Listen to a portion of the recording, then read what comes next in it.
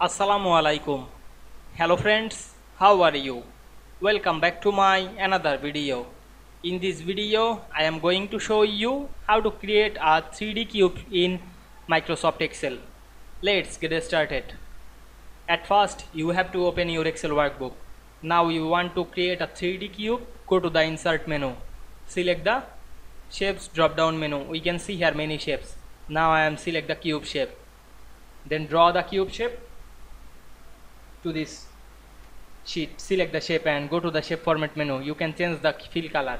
Now I am select the fill. You can change the outline. Now I am select the outline black. Now we want to make the shape 3D. Select this shape effect option and select the 3D rotation option and rotate the shape 3D. Now we can see we make a cube shape 3D easily. I hope you enjoyed my video. Please like, comment, share and subscribe my channel. Thanks for watching.